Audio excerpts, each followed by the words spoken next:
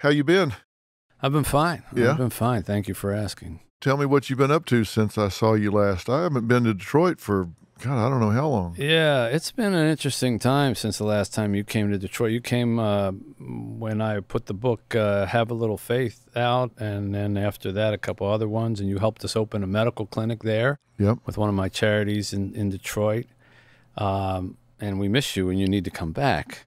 Since I saw you last, it's been a kind of tumultuous 4 or 5 years. I lost both my parents, and I lost a little girl who we were raising as our daughter from our orphanage in Haiti. And to kind of, sort of become parentless and then become a parent in a short period of time was a real kind of flip for me. Yeah, that really is. And your daughter that you're talking about is Chica, Yeah. who you adopted from your orphanage in Haiti. Mm-hmm.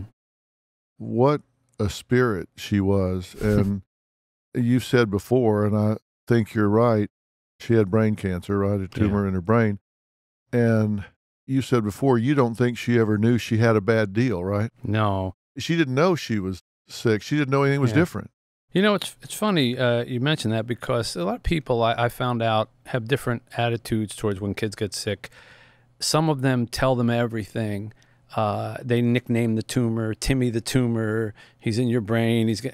I didn't do any of that, I have to tell you. I believe in children being children. She was 5 when she got this. And for 2 years, we brought her to America and basically adopted her, traveled around the world trying to cure it. And I never said what it was that was wrong with her, and she never asked. What was interesting was she said she had to go to the doctor, okay, and she had 2 brain surgeries, and she had all kinds of treatments, immunology treatments in Germany and treatments at Sloan Kettering in New York, and never once said, what's the matter with me? Just occasionally said, when am I going to get better, like all kids do, so I can go back and be with my friends, and we kind of treated it like that.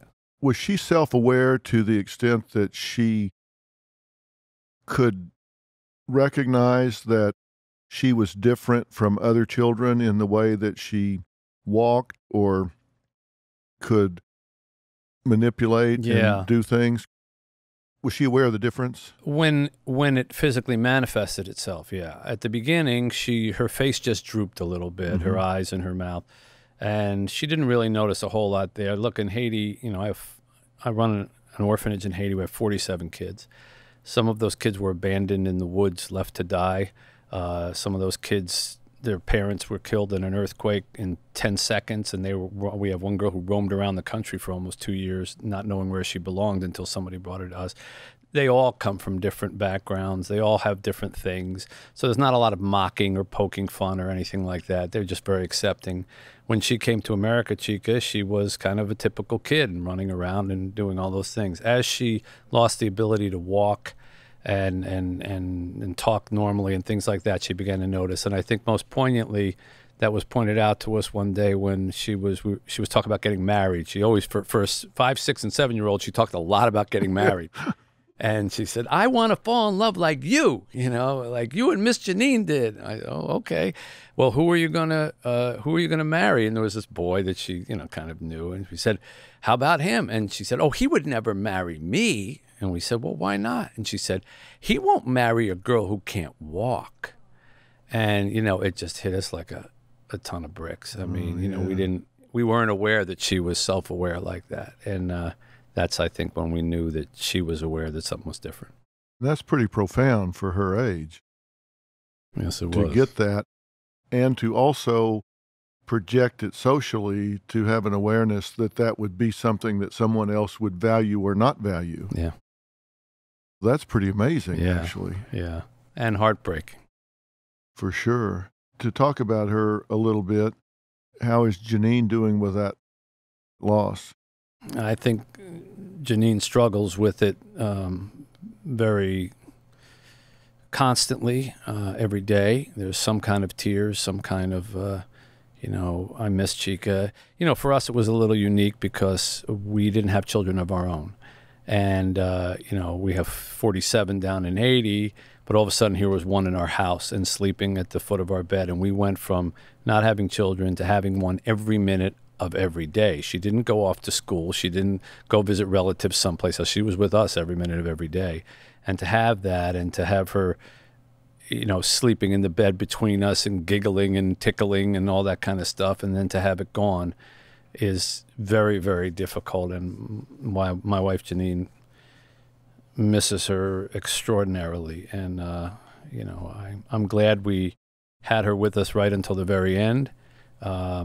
We never put her in a hospital, or anything like that. She was at home when she passed away, and we were on both sides of her in her little bed, and we held her literally until her final heartbeat.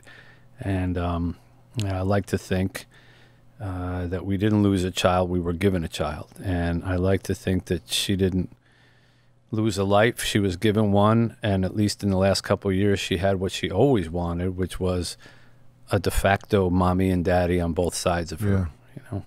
The truth is, sadly, when couples go through a loss like that, it has an effect on the relationship and the marriage, and more often than not, it breaks a relationship and a marriage. Has it put a strain and a stress on your relationship with Janine? Yeah, well, sure. I mean, but only because sadness is never a good ingredient for the stew of a marriage, but not in any kind of threatening to the foundation way. We've been together an awful long time, and we both feel the same sadness. I think what happens to couples that you're talking about is when one seems to get over it faster than the other one. Mm-hmm. And then it's like, well, why are you taking so long to get over it? We need to move on. Well, how can we move on? Well, you're being insensitive. I think that's the kind of thing, or sometimes they don't want to be together because it reminds them too much of the happy times that they now don't have. But we talk a lot about it, and we're constantly bringing it up. And we're looking at pictures, and we watch videos. We don't pretend it didn't happen. There's lots of pictures that she go around the house and all that. And, my work and my life is a lot about this. In fact, the loss of her is sort of what ended up, pushing me to write this current book and a bunch of other things in my life. So it's around us. It's a constant theme, and we talk about it. But you're absolutely right. There is no strain like that. They say money breaks up, couples more than anything else, except perhaps something over the children, and a loss of a child can really be tough. So we're fortunate that it hasn't had that kind of an effect. Yeah, that's very fortunate. I did not expect that it would have that kind of effect because I know Janine and I know you as a couple.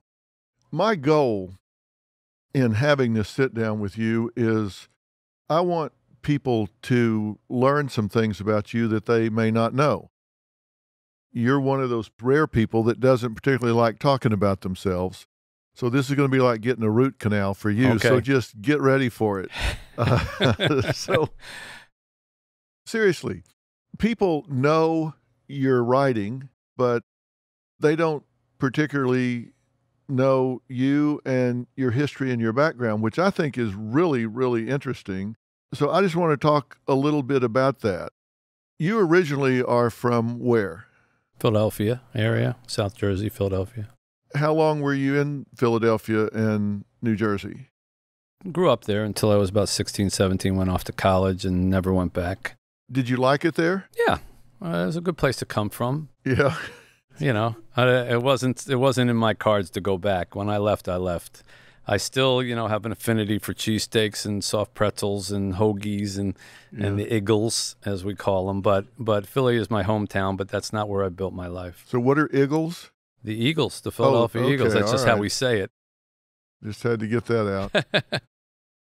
I sold programs, it was my first job. I sold programs when I was 11 years old at Vet Stadium where the Phillies and the Eagles would play games. And I was so short. I'm not particularly tall now, but back then I think I was like 4'9", and they gave me a sack of programs that weighed more than I did, and I had to put it on my shoulder and walk up and down the steps of the stadium going, programs, yearbooks, scorecards, stuff like that, because my voice hadn't changed. And I did that for 2 years. That was my first job. I'd go travel all the way over there, make $4, and then turn around and go back home. But I got to see all the baseball games and the football games, which is pretty cool for an 11-year-old kid. Yeah, no kidding. Yeah. When you got out of there, you went where? I went to college early. I skipped my senior year, so I was barely, I think I just turned 17 when I went off to college. Yeah. And I went to Brandeis University, where I met a professor named Maury Schwartz, having no idea. He was the first class I took. Seriously? Yeah. That was your first class? First class I took was freshman year, first semester. Walked in here. You want to hear about, sliding doors? So I signed up for the class ahead of time, didn't know what it was. It was an intro to sociology, some class like that. And I walked into the class, and there were 9 kids in the room. And being a typical freshman, he said, no, this is much too small. If I cut the class, they'll know I'm not here. I wanted like one of those big lecture hall classes. Yeah, give me $350, right? Yeah, I was literally turning around to go drop the class because, you had 2 weeks you could drop your class. And he started to call roll. And one of the problems when your last name begins with A is that you cannot get out fast enough. Yeah. And I heard him say, Mitch Albom, and I was in the doorway. And I could have kept going because he wouldn't know it was me, right? And I could have kept walking to the registrar. And if I did, I promise you, I would not be sitting here with you right now. I guarantee you that. My whole life would have been different if I had kept walking. But the guilt in me, I heard my name. So I raised my hand and I said, here. And he looked at me and he said, is it Mitch or Mitchell? Which do you prefer? Now, that doesn't mean anything to anybody who's listening, I'm sure, but I had one of those names that, Mitch, Mitchie, Mitchell, you could call me all these different things. So I said, well, Mitch, actually, my friends call me Mitch. And he said, Mitch it is. And Mitch? And I said, yeah. He said, I hope one day you'll think of me as your friend. So I knew cutting the class was out of the question at that point. And that began that whole relationship with Maury, which, of course, it spanned all 4 years. I took every class he offered. I majored in sociology just because of him. I wasn't all that interested in it, to be honest, but I had all those credits. Would have been ashamed to waste them. And that was that relationship that became so special that many years later, when he was dying from Lou Gehrig's disease, would suddenly pull me back, draw me back to his final months of his life, and literally turn my entire life on its end when I wrote the book Tuesdays with Maury. How long between you taking 4 years of classes with him and you getting back into his life? 16 years. 16 years. Without a word. Now that's, I want, because, you're going to, if I know you, you're going to try to compliment me, so I'm going to try to beat you to the punch, because I don't deserve it. From the time I graduated, and Maury gave me this big hug. I bought him a little briefcase for his, graduation. I never bought anything for a teacher before. Probably the cheapest briefcase in the world, but I gave it to him, and he started to cry a little bit, which wasn't unusual for him. And he gave me this big hug, and he said, Mitch, you're one of the good ones. Promise me you'll stay in touch. And I said, okay, I promise. Promise. I said, I promise. Say it in a sentence. Like I'm a kid. I said, okay, I promise I'll stay in touch, And then I graduated, and I went off into the world to become very, very ambitious, first in music and then in journalism and sports writing. And I broke that promise every day, week, month, and year for 16 years. So before anybody thinks I'm doing anything great by writing Tuesdays with Maury, I should have seen him every year for 16 years before I started seeing him the last 16 Tuesdays of his life. And shame on me for not doing that. And it was only by happening to see him on television talking to Ted Koppel about what it was like to die from Lou Gehrig's disease that I found out that he was even sick. Otherwise, I wouldn't have even known. And again, I wouldn't be here sitting with you. So It was a mistake and a bad one that led me ultimately to see him again. We'll come back to those 16 Tuesdays, but in that ensuing 16 years, what did you do? First, I was a musician. That's my first love. I never wrote anything in high school or college. People who come up to me and say, well, I want to be a writer, but I'm 21. I think it's too late. I said, too late? I didn't even write. I didn't even begin writing until like 23 or 24. And I was a musician. I wanted to be a record producer. I lived over in Europe. I once had a gig, believe it or not, in the island of Crete in Greece, where I was the featured American singer and performer, and this was so far off the beaten path that I used to do like Elvis Presley songs and things like that, and I think they thought they were originals. It's like, hey, this guy's pretty good. Where'd he get this music from? And I had this amazing life over there for a brief period of time where I was like king of this little fishing village and island where the resort was, and I could stand. Elvis moved in. We discovered Elvis. Yeah, they didn't know who Elvis was, so I was Elvis. And for some crazy reason, I decided I have to come back to New York because I wanted to start my career, and I should have just stayed there because once I eventually got back to New York, all I met were a bunch of older musicians who said, boy, if I could ever get a job on like an island somewhere, I would never. You know, I'm like, uh-oh. You didn't know you'd already arrived. I didn't know I had it. And so I worked in the music business for 2-3 years, and I failed. I mean, you know, in terms of if you're measuring success, I never had any. I wasn't into drugs, and drugs were very big back in 1980, 81, 82, during those years. You couldn't really kind of make connections and get ahead if you weren't partying, and that kind of left me out. And eventually, after, you know, the love of my life, which was music, didn't work out, I said, well, I know I want to do something creative, but music is starting to become my enemy. You know, like I loved it so much, and then all of a sudden I was resenting it, and that's terrible. And I've met wise people over the years who have said maybe your vocation and your avocation should not be the same thing. So I decided to try something creative but not music, and there was a local newspaper that they gave out in supermarkets, and I happened to pick one up, and it said, if you have some free time, we could use some volunteers writing. And I never wrote anything before, but I did have free time because I worked at night as a musician. So I went over there, and I was like the youngest person there by 30 years, and they said, well, can you do an assignment for us, write a story? I said, okay, what? They said, well, they're going to raise the parking meter rates from 5 cents to 10 cents on 108th Street in Queens. Go out and do a story about it. I'd never written anything, Phil, nothing, you know, and all I knew about journalism was the movie All the President's Men. Right. So I went there with a little notepad, and I was like the most dogged reporter about, why are you raising the things 5 cents to 10 cents? And, you know, I did what I read in newspapers. You write one little paragraph that says what it is, then you use a quote, and then you write more paragraphs, and then you use another quote. So I gave it to them, and they took it, and the next week I was in the supermarket, and I picked up the little weekly newspaper, and there was my story on the bottom of the front page and with my name on it. And I had one of those goosebumpy kind of feelings. It's like, wow, you know, I created something, I wrote something, and there's my name on it. And I guess I was hooked ever since. When did you write your first sports column? That came a few years later after I had, you know, I'll tell you a funny story about becoming a sports writer. Everybody thinks, you know, you kill to get into that profession, right? You know, who wouldn't want to be a sports writer? I want to be a sports writer. I had no desire to be a sports writer. I was trying, you know, I ended up going back to journalism school. I went to Columbia. I got my master's there, and I wanted to write like Tom Wolfe, you know, the big feature pieces about American life and all the rest of that. So that's what I wanted to do. But I needed to help pay my tuition, so they had a little thing on the job board. And one of the things was work as like an intern at Sport magazine. So I took it, I went down there, and every little piece I wrote was, you know, about sports. So at the end of the year when you're done, you have your clips. You know, clips are like your little resumes, right? So I was reading these advertisements, and there was an ad in a publication called Editor and Publisher, which was the Bible then of the industry, and it said, wanted a Sunday magazine writer for a Southeastern daily. And that's exactly the job I wanted. I want to write those big pieces. So I sent my resume, and all I really had were these sports clips, so I sent those clips. Okay, I don't hear anything for a couple of weeks. I go on a freelance assignment.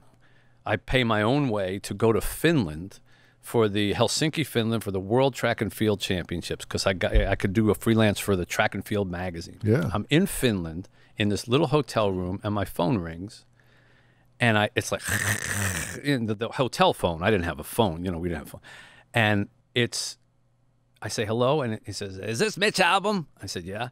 This is Fred Turner. I'm the sports editor with the Fort Lauderdale News and Sun Sentinel. I said, yeah. He says, you know that Sunday magazine job you applied for? I said, yeah. You didn't get it. I said, you're calling me in Finland to tell me I didn't get a job? He said, well, the guy who was looking at that, he saw your sports clips, and he brought them over to me, and I read them, and I think they're pretty good, and if you want a job as a sports writer, you know, I might hire you. So I came back to America, and I went down to Fort Lauderdale. I got the job, and I was in sports ever since. Wow. So that was in what year? 1983.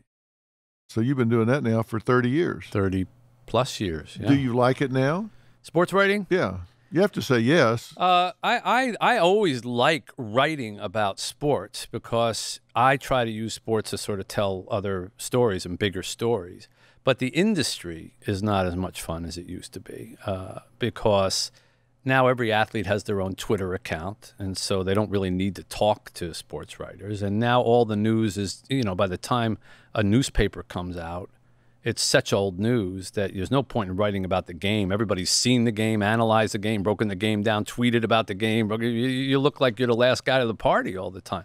So, writing a column is fairly safe because you're offering opinion or analysis and things like that. And I still enjoy, the big games. But honestly, Phil, when you live long enough, you do see that sports are just sports. And, it's hard for me to get as excited as, let's say, the people who paint their faces green and white and put cheese on their heads and go out and say, I often look at that and I go, that's a little more than I want to be into something. Yeah, but you write about the people inside the game. Yeah.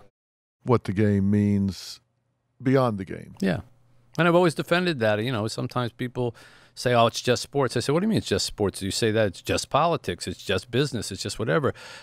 People get passionate about sports. There are winners, there are losers, there are people who overcome all kinds of things. You can tell every story about life on the sports pages, and I've tried to do that, and I've always written more about the losers, to be honest, than the winners, because I think they're more interesting. Yeah. And the small stories versus the big ones. I've covered, as a sports writer, I've covered World Series and Super Bowls a million times, but the most interesting things were like when I covered the Iditarod dog sled race and went through the whole thing for 17 days in Alaska, or ran with the bulls in Pamplona, or did these oddball things and found these little small stories that nobody else wrote about. And it's the human side of it that makes what you write about sports interesting. And I have to say, I played football in grade school, junior high, high school, and college, and coaches would always say, come on, men, teach about life. And we'd always roll our eyes like, oh, yeah, come on. But I have to say, in retrospect, when you get out in life and you get married, you get a job, you get in your career, you hit adversity, you do think back to fourth quarter, a minute to go. It's 4th and 3, and somehow or another you wind up winning a game, and you go, it ain't over. Mm-hmm. You never give up. You really do learn about teamwork, leadership, perseverance. There's a lot more to sports than just running up and down the field and jumping up. Yep, there is. But what you're talking about is participation, which I think is absolutely true. Fandom, I'm not sure teaches you that. No. Not quite the same way anyhow. No, I don't think so. But being part of a team does, and leadership, being able to count on somebody and be counted on and all those things. Yeah. Persevering, learning to lose and get back up. I mean, those things matter. And those are the things you talk about. So that's interesting. How'd you wind up in Detroit? I was working in Fort Lauderdale for a couple of years. I started to write a column. I won some kind of national award, and it got me on the radar of places that were looking to hire people. And it just so happened that a guy in Detroit named Mike Downey, who ended up out here in Los Angeles writing for the LA Times, he took the job to come to Los Angeles, leaving a spot open in Detroit. And there was a big newspaper war going on in Detroit at the time. That's when the era of 2 newspapers in one town. There was the afternoon paper, the News, and the morning paper, the Free Press. And somehow they both called me within like an hour asking me to come up for an interview for their job. They all knew, I guess, what the other one was doing. So in fairness, A, I told them that the other one had called, and B, I flew up. I let one of, they fly you up, so I let one of them pay for my ticket to go up, and the other one to pay for my ticket to go back. And I stayed in a hotel room, and the first day when I interviewed with one, I stayed. Then I checked out and checked back in to the same room so that it would be totally fair. And don't you know that after I interviewed with both of them, I went back home, and they called me within a few minutes of one another. Both of them offered me the job for the exact same money. Now, how can that possibly be? There's some kind of collusion or whatever going on. And I took the one with the morning paper, the Detroit Free Press, which turns out in hindsight was absolutely the right move. It was a good place for me. And I'm still there. I don't write very often, but I'm still there. Let's fast forward. Of course, radio, this has been a huge piece, right? Radio, I was one of the first guys in sports writing to go on radio, and I remember Tony Kornheiser, for example, who you now see on PTI and all that, would rib me unmercifully. Oh, Mr. Radio, when I would come and see you, because at that time, if you were supposed to be a purist, you just write and you do radio. But I was young, and I said, well, what's the matter with being on the radio? And then everybody was on the radio all of a sudden. And then Mr. Television, because I did ESPN, and then everybody was on television. Now I'm way behind all of them. Everybody has a show, and everybody has a radio show, and I just dabble in it a little bit. But yeah, sports is a very explosive thing, and I rode that wave. Now, you and I have been friends for how long? A long time, right? Yeah, a long time. If it's so long that you can't remember, then it's a long time. Yeah, it's like going on 20 years. Yeah. I mean, yeah, it's because getting up After there. Tuesdays with Maury came out as more than 20 years ago. So, Yeah. and long time. You've come to Detroit. I came to New York with you a couple things. You've been very, very gracious to me. You've helped me far more than I've helped you. Once in a while, you asked me to help you a little bit on something here or there when you were coming on with new shows and stuff, and I was so happy. Thank God I could do something for you. Oh, not true, not true. But you've done a great deal for me. Well, we've been good friends. It's kind of odd because we've been in kind of wide orbits and stuff, but somehow or another we connected and have grown a friendship over the years. And your wife and my wife. Yeah, they love each other, that's for sure. Yeah. Let's fast forward to those 16 Tuesdays because you have writing that deals with death and dying, what it means, and life after death. You deal with all of that in that cycle. So you see Ted Koppel talking to your old professor. Right. What made you get back in touch? Guilt. Was he surprised to hear from you? When I was in college, I used to call Maury Coach. That was like a sports affectation. And by the time 16 years had passed, I'd totally forgotten that. So when I saw him on Nightline, I looked up his number. It was still listed. I dialed it. A nurse answered. I asked for him. She hands, you hear the phone like kind of being dropped or whatever, and then he picks up, hello. And the first thing out of my mouth was, Professor Schwartz, my name is Mitch Albom. I was a student of yours in the 70s. I don't know if you remember me. The first thing out of his mouth was, how come you didn't call me Coach? So needless to say, by the end of that conversation, I was going to visit him because guilt is a very powerful motivator, Phil. And, so what I thought would be a one-time phone call, then I thought, well, I'll go visit him, and it'll be a one-time visit. And, even in the driving there, and again, I want to tell people it was not magnanimous. I was thinking I'll be here for I was looking at my watch. And when I rented the car, back in those days, people didn't have cell phones, but you could rent them.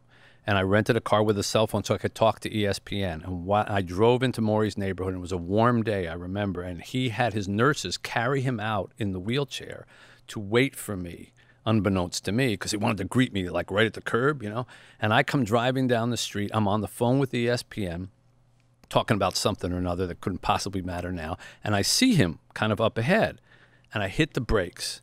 And, of course, the proper thing to do would be to throw the cell phone out the window and run out and give him a hug, right? And I'd like to say that that's what I did. I would like to say that that's what I did, but I did not. What I did was stop the car and slide down under the dashboard, making like I was looking for my keys. And I laid on the floor of that rental car for 3 or 4 minutes, finishing that conversation with ESPN. Because at that point in my life, work came first and everything else could wait, even a dying old man. So before anybody gives me any compliments about Tuesdays with Maury, that's who I was when I first went to see him. Right. You did pull up eventually after you let him cook in the sun. Yeah, he was cooking in the sun. He was in a wheelchair. And I went in and I saw him, and I was so taken, Phil, in that meeting. It was like going back in time. I always say this to people about, if you had a really good teacher in your life, anytime you see them again, You become a pupil and they're your teacher. You're like sitting in a little desk all of a sudden. I don't care if you're 60 years old. You see your kindergarten teacher, you're 60. You are back in that little desk and they are your teacher, Miss whatever or Mr. whatever. And I went back to sort of, but sitting with him, I was like transported back to being a student. And I guess in hindsight, I was a better person when I was a student. You know, I hadn't had all this ambition. I hadn't done all this chasing of accomplishments and things. And I liked myself when I was sitting with him. And he didn't know this new me. He just knew the old college version of me.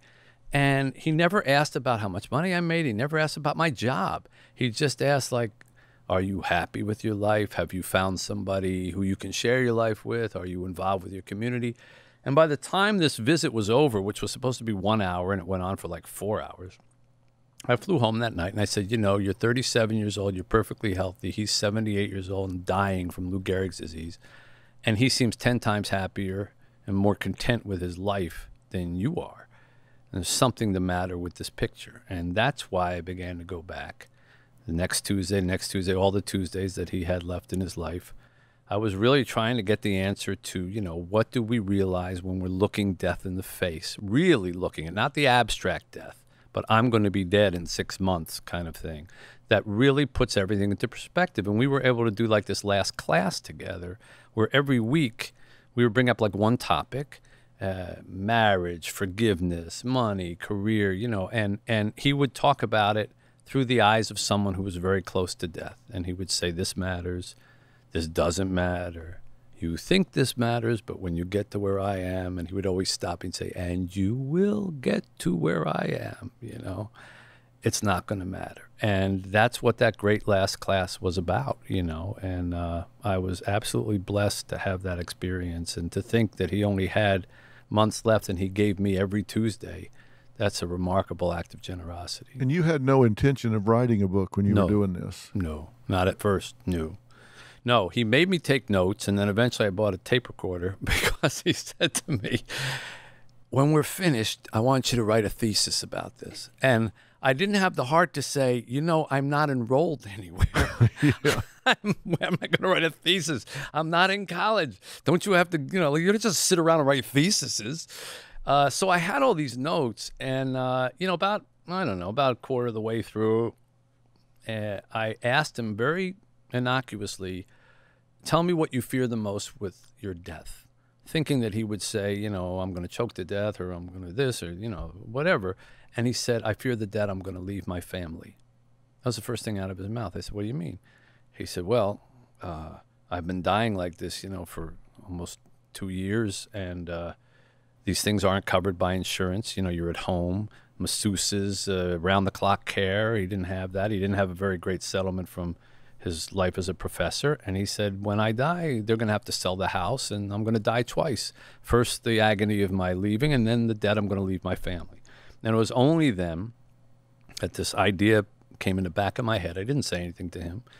How can I help him? You know, that was probably the first time my instinct kicked in, like, how can I help someone who would help me all that time? And I got the idea to maybe write a book.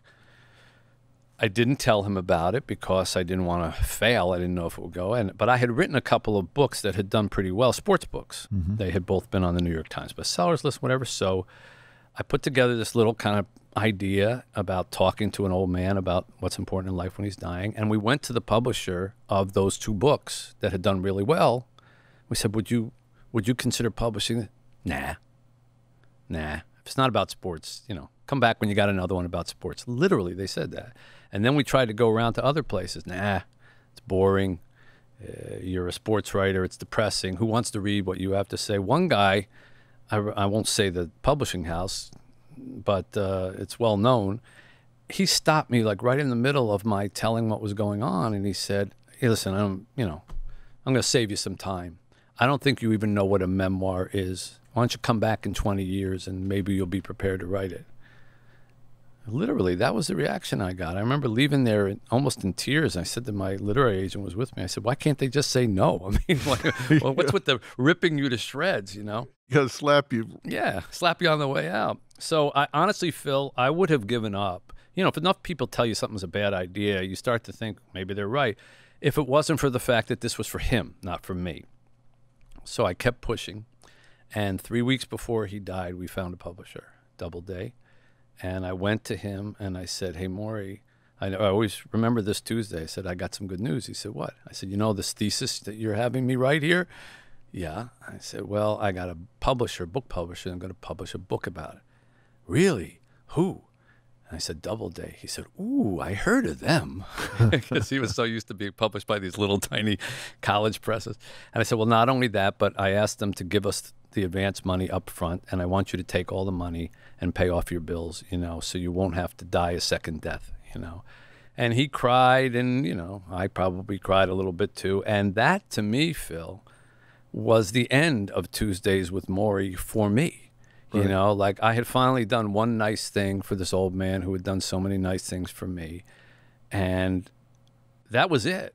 The writing of the book and everything that came afterwards was for the rest of the world. For me, I had finally learned, you know, to put somebody else ahead of me, and it was a nice lesson. Did that change him? Did that unburden him? Oh, yeah. Oh, he was astonished. I mean, you know, and his family too. We didn't know it was going to become this other thing, you know, but that was enough, you know, and nobody thought that book was going to do anything. They published 20,000 total copies. Right. And when it came out, and I was planning on just going back to being, you know, sports writer and all that. I wrote it very simply, you know, that was the whole goal, was just, in fact, it was supposed to be a 300-page book. When I turned it in, they called me up and publisher said, hey, we got a problem. I said, what? They said, well, we paginated this. This is like 170 pages. I said, well, there's nothing more to tell. I told the whole story. And they said, well, we'll just make it a small book. And if you ever see Tuesdays and More, it's like a little, it's a little book. Well, that was the reason, because if they made it a big book, it would look like a comic book, you know, it was so thin. And they published 20,000 copies. I thought I'd have them in the trunk of my car for the rest of my life. And then something happened. How many copies has it sold total now worldwide? 18 million or something like that. Yeah. 18 million copies. Yeah, something like that. That's touched a lot of lives. Yeah. It's also taught in lots of school systems around the world, which is very, very pleasing to me. Because that's got to be gratifying. Well, for Maury, I mean, you know, he always told me he wanted on his tombstone a teacher to the last. And it's really beyond that. A teacher yet and still. It should read a teacher yet and still, because he's being taught everywhere. And you know, Phil, he never read a word of Tuesdays with Maury. Really? Never read a word. And that's what I always tell people. You know, you think, you know, it actually became part of what The 5 People You Meet in Heaven, which was my next book, was the basis of all these people thinking they don't matter, they don't count, they're not doing anything with their lives. And I always say, you know, look at Maury. He took time in his dying days to teach a wayward student on Tuesdays with no idea anything was going to come out of it. He died before he ever saw a word written, and yet he's alive all over the world. Oh, yeah. Millions and millions of people, school children, have read his words. So you never know where the ripples from your pebble in the pond are going to go. And he rescued his family, which gave him the peace that he needed to leave this world in peace. Yep. You can duck and weave, but you gave him a hell of a gift. Now you've written novels, including this novel, The Next Person You Meet in Heaven, which is kind of a sequel to The 5 People You Meet in Heaven. Yeah. I say kind of a sequel because there's a through line to this, and this is thematic in message to people. And I said this when we were talking earlier. This is life-changing in the fact that it's provocative in making people stop and think about what they're doing now, what their priorities are, and what they invest their life energy into. That's what you want, right? Yeah. What's your hope for the impact of this book, The Next Person You Meet in Heaven? Not dissimilar to what I hoped would happen with The 5 People You Meet in Heaven. That was inspired, it was my first novel, and it was inspired by an old uncle of mine, Eddie, who was 83-year-old, a World War II vet, guy who talked like this, you know, grizzled New Yorker. And he always thought that his life didn't matter. And I adored him. And I would always say, of course it matters, Uncle Ed. Nah, I never done nothing. I never been nowhere. I never went anywhere. And he died thinking that he was a nobody. So in that book, an 83-year-old man named Eddie dies thinking he's a nobody by working at an amusement park where he's a mechanic, and he dies pushing a little girl out of the way of a falling cart from a ride that breaks. And he pushes her away, feels her two little hands in his, and then the world goes black. He wakes up and he's in heaven. He doesn't know if he saved the little girl. And he meets 5 people from his life. He finds out that the first stage of heaven is you meet 5 people from your life, some of whom you might remember, some of whom you don't. And each of them tell you about one moment that changed them forever and changed him forever. And by the time his life is over, or his time is over with the 5 people, he finds out that this life that he thought was so insignificant actually was extraordinarily significant and affected all these people. And he finds out in the end that he did save this little girl, but there was a reason for it. And the point of that book was to try to send messages to people like my uncle.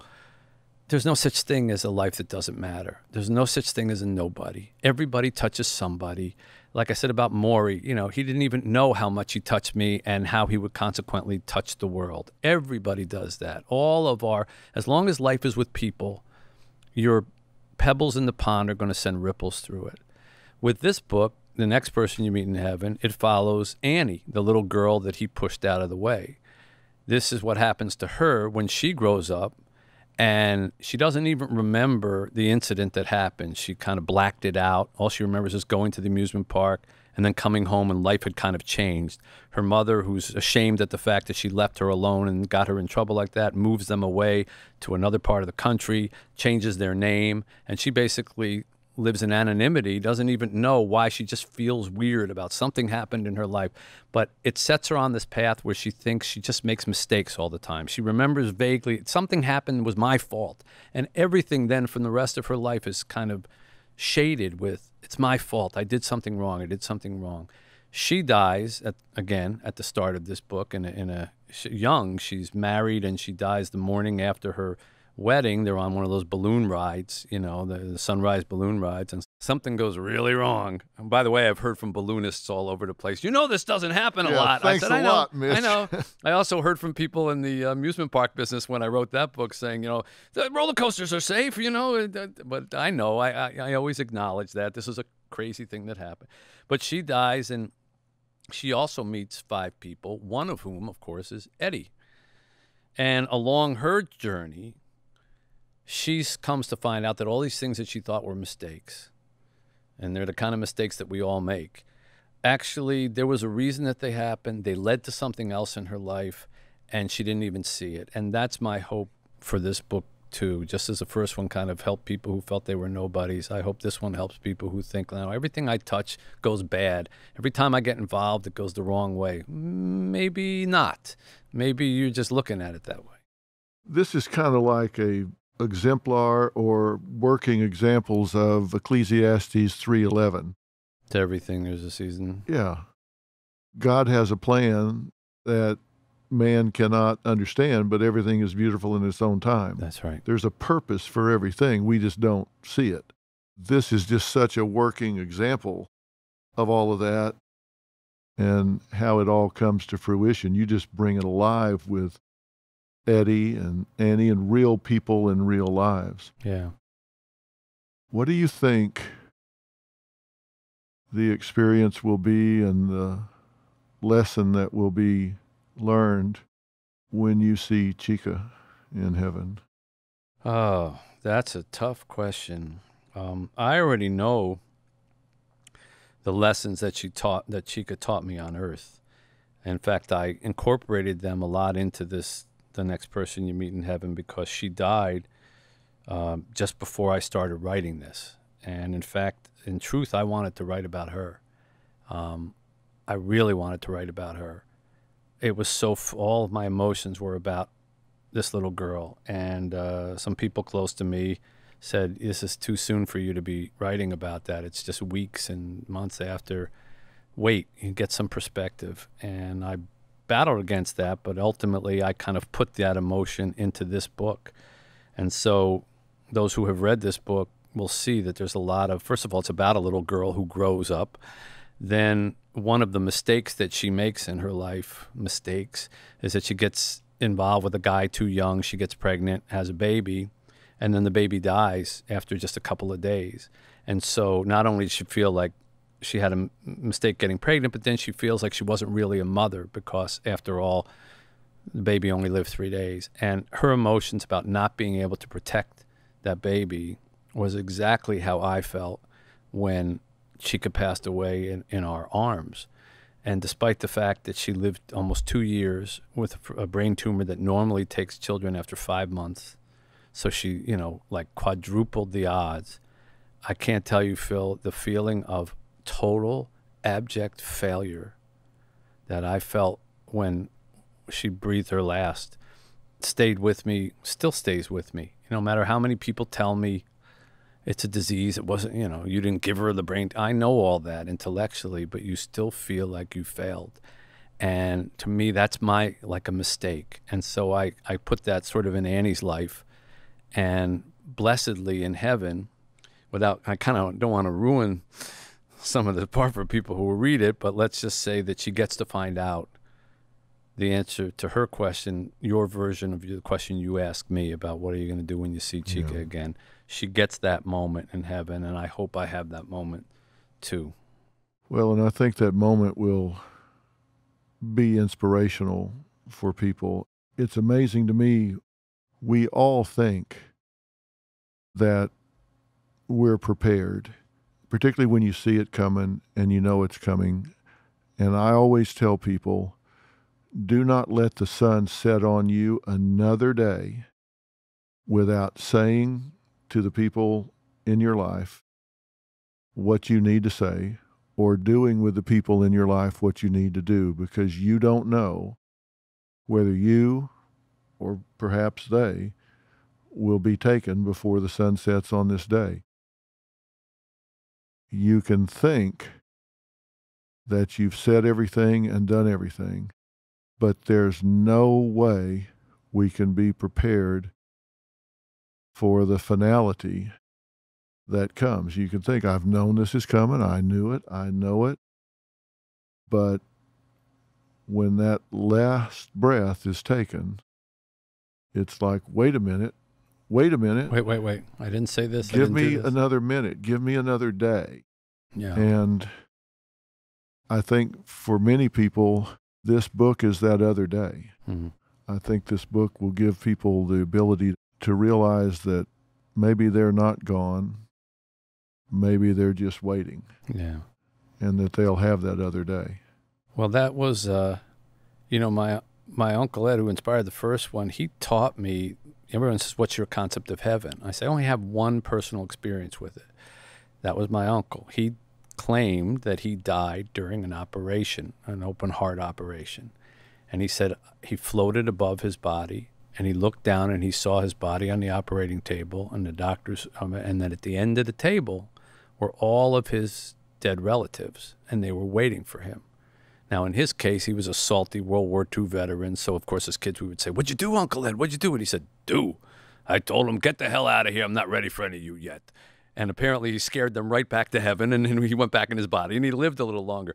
But to me, that was heaven, because that, you only trust stories about heaven from people that you trust, right? I mean, just because a preacher somewhere says this or that, well, you're never sure. But if a relative tells you, so I always believe that people are waiting for you. And then I kind of modified that and said, well, what if they're not just your relatives? What if they're people who interacted with you at some point or another? Right. But that whole idea of getting a chance to see somebody again and saying what you do, one of the people, and it's not going to ruin anything for the people in the book, but one of the people that Annie gets to meet, and the next person you meet in heaven, is her mother. Interestingly, in the first book, Eddie got to meet his father, although he never really spoke to him because they didn't speak, but he saw him. In this book, Annie gets to see her mother, who was such an integral part of her life, and she hated her and resented her because she smothered her with protection all her life, because she felt bad that she had this accident when she was 8 years old. And when she sees her in heaven, there's this one moment where after her mother explains to her everything, why she did what she did and what she didn't understand about her life, which of course we could all stand to have with our parents, right? Because whatever resentments we've had with our parents, we probably never really understood what they went through. We always look at them as just mom and dad. We don't look at them as human beings. And when she explains it all to her, finally her mother says to her, so can you say that you forgive me? And Annie says, oh, Mom, you don't need to hear me say those words to you. And she says, no, I don't. But you do, you know, and it's true, you know, exactly what you said. You need to make that peace, preferably while you're here, not when you get there, because I can't guarantee that this is the way that it works, okay? Yeah. I have to say this book does not come with a guarantee. You know, it's a promise, it's a hope, but it ain't a guarantee.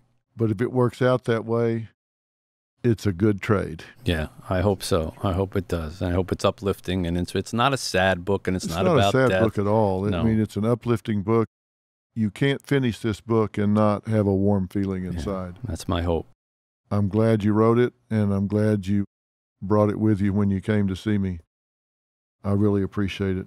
Well, it's great to see you. Thank you My best to Janine. Thank you, and to Robin and everybody else and your family. Thanks for your friendship. Talk to you soon.